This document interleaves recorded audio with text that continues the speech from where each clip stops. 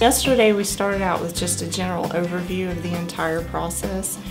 We started at the waste treatment plant and then moved our way to the water treatment plant. And so we just got a good general overview of the process. And then today we start looking at, parts of it in more detail. It was interesting when I heard that Mr. Hickey said that a lot of the people who are going to be helping with this week were so nervous and excited about us coming, and I was so nervous and excited about us coming here.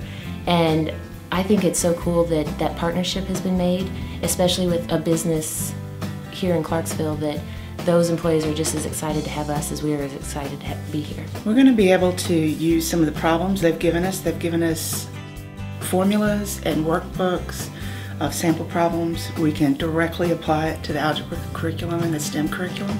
It's tough for me sometimes to truly answer that question of when am I ever going to use this stuff in the real world. So I'm getting a real hands-on experience, looking at that and seeing what they really use.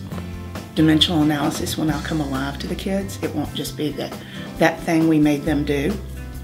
It will be real application that has a real use. It'll help me come up with some challenges. In the STEM program we do challenges with the students, and I think we're going to be able to come up with some challenges that have real relevance to them. In Physics World Concepts we talk about pressure, flow rate.